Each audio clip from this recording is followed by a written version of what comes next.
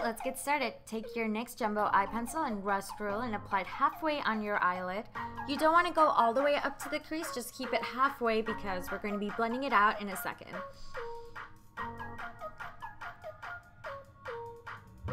Next, take your Anastasia Beverly Hills eyeshadows in Red Earth and Sienna with the MAC 217 brush.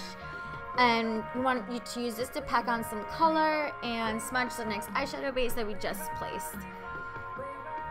Let's blend all of this out with MAC Soft Brown and MAC 224 brush into the crease to create a seamless transition. You want to concentrate this blending on the outer corner of your eye. Next, I'm taking my favorite liquid eyeliner by Marc Jacobs to apply a small wing. The gel liner is great to type line the top and the bottom lash line. For the wing, you want to start at the outer corner with the liquid eyeliner and then work your way slowly inward. This is going to elongate the outer third of your eye and make your eyes appear brighter and bigger. For lashes, I love this Ardell demi-wispies and dual lash glue combo. You guys, it was magical. I snapped and my lashes just came on. It was magical. Next, for concealer, I mixed the Kevyn Aucoin SX06 with the MAC concealer in NC25 and applied this with a Crown synthetic brush. It's under the eyes, down the bridge of the nose, the outside of my lips, the cupid's bow, chin, and forehead.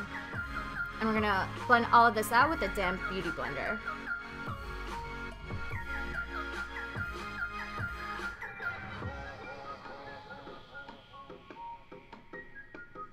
Set all this with the Ben Nye banana powder and the Laura Mercier powder puff. You want to pour some onto your hand and just apply this over the concealer to seal the product into place.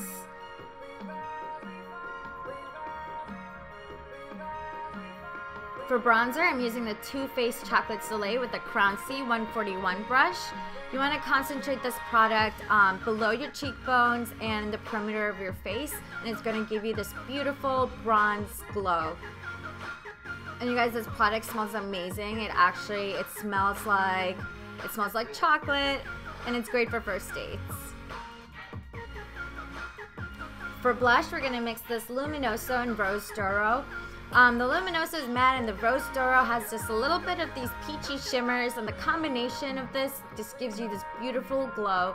And you kind of want to use the blush as a way to contour your face as well. And I'm applying this with the MAC 121 brush.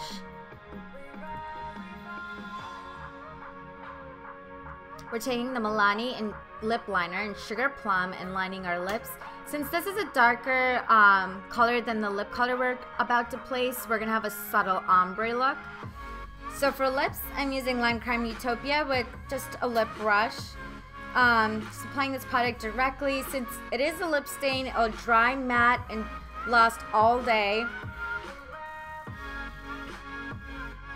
And you want to fix any mistakes with any lip brush. I'm using the L'Oreal Carbon Black for my mascara to blend my real lashes into my fake lashes to make it look seamless. Alright guys, thanks so much for watching. Please comment, rate, and subscribe. And let me know which tutorial you want me to do next. Thank you.